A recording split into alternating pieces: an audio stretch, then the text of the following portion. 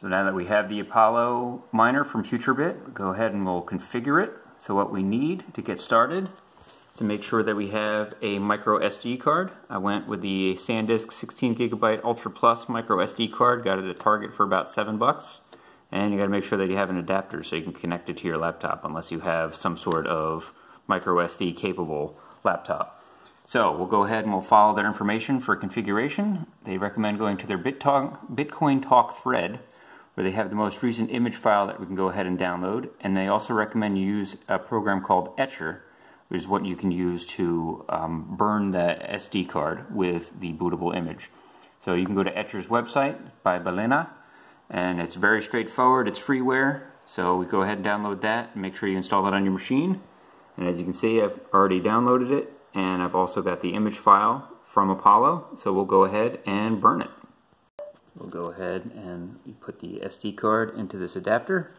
Put the adapter into whatever port you have. On my laptop, I happen to have a SD port over here. And once that's in, we'll go ahead and mount it and burn it. Anticlimactic, I know, but that's the SD card, micro SD card, in the standard size SD card in the SD card slot.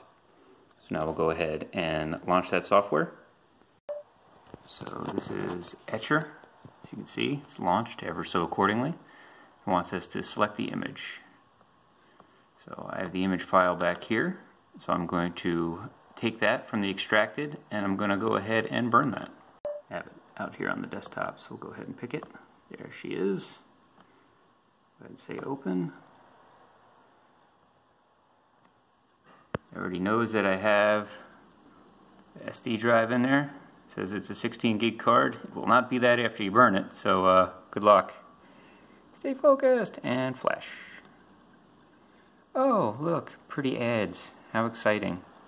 So you go ahead and burn that. It says it's going to be a 2.28 gigabyte image. Once it's done, go ahead and we'll pop this into our Apollo and we'll see if it boots up.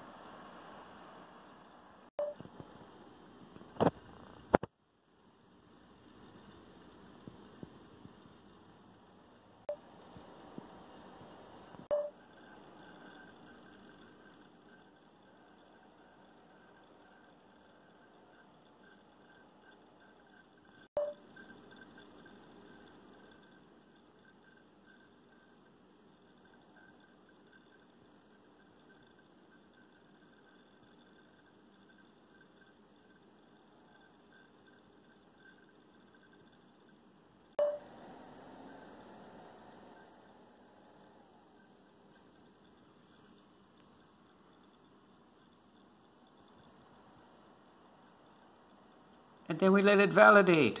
Ooh. Validating for days. Or seconds. Probably more seconds. Oh,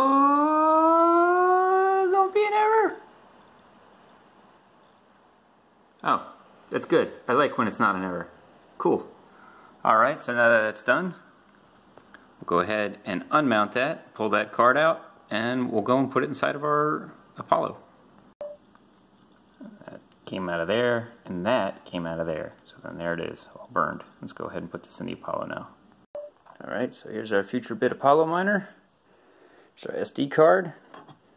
Go ahead and turn it over.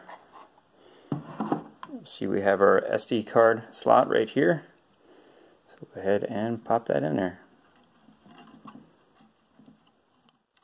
It gives you a nice rewarding click once it's in. And there you have it. That's how you put that in there. So next, in the next clip, we're going to show powering it up, plugging it in. So that's how you burn the SD card for the FutureBit Apollo.